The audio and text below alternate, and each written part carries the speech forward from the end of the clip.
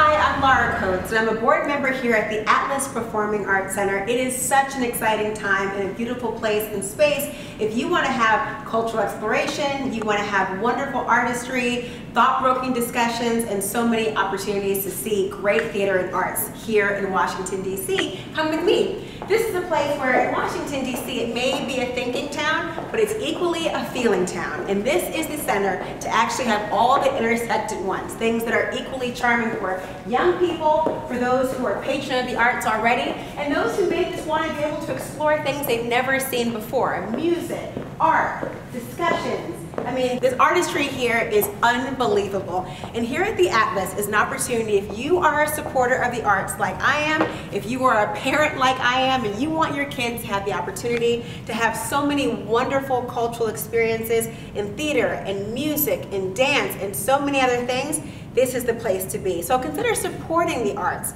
We won't have this if we don't support it. Remember, in a town like Washington, D.C. that's known for all of its thoughts, this is the place to come to feel, to bridge the gap, to have stories and storytellers resonate in your own life and go on a journey of art with other people. So here's where you want to come.